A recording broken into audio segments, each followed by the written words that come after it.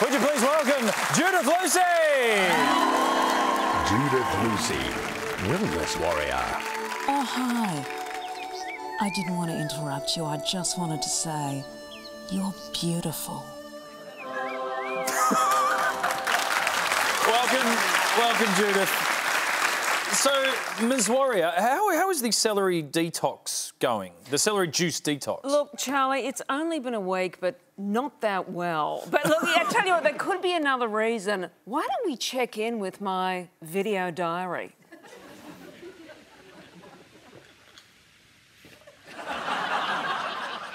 Day 1.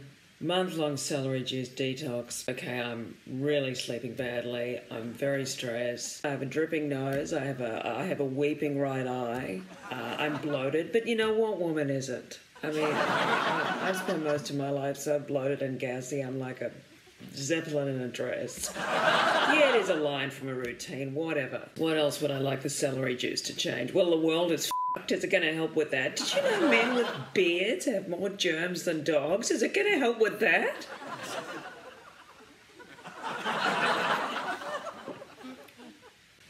I've also decided to give up drinking for a month. Did I mention that? I may be a little tense.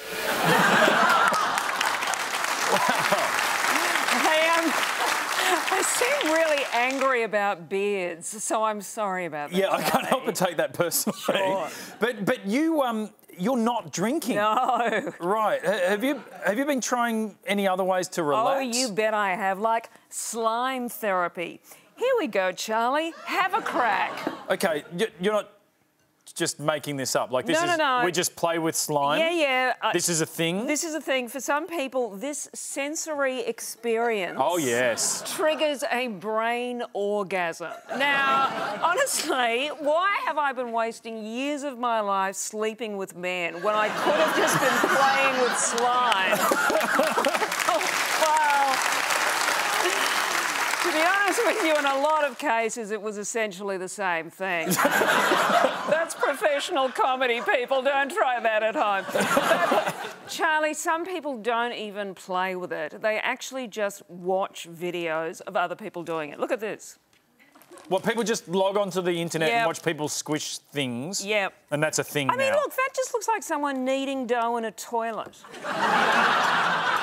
Charlie, in my day, people used to hyperventilate or inhale a can of mum deodorant until they started frothing at the mouth and passed out. Now, that just made damn good sense. Look, sure, you were unconscious and you'd killed a few brain cells, but at least you smelt like musk or frangipani.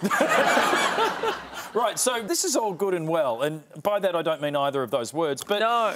But have you actually tried anything yourself this week? Of course I have. So I tried adult swaddling. This is based on a Japanese therapy where adults are wrapped up like babies to simulate being in the womb. These women are actually wonderful. They're shiatsu practitioners who just did this for me. So the rocking is as a baby would move in the fluid in the womb. Gotcha. So you get that sense of movement. 20 minutes you stay in this position. Wow, okay. It also could be a bit like being in a body bag before someone throws you in a river. Is this as close as I'm going to get to peering through my mother's vagina? So, welcome to the womb. I'm really thrilled with what we've done with the place. Come on through, here's the kitchen. We've done some work on the living room. Oh, it really does feel like something that might happen in The Sopranos. And I really am just waiting for someone to push me off a bridge. Oh. Yeah, this is not that relaxing. We're going to now release the wrap and you can start to emerge.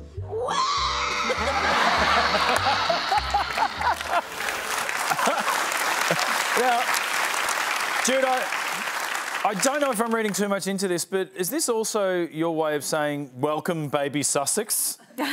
No, Charlie, it's my way of saying I really need to start drinking again. Although, Now that you mention the beautiful, beautiful Megan becoming a mother, it does remind me. Does anyone have any mum deodorant? Would you please say Judith Lucy?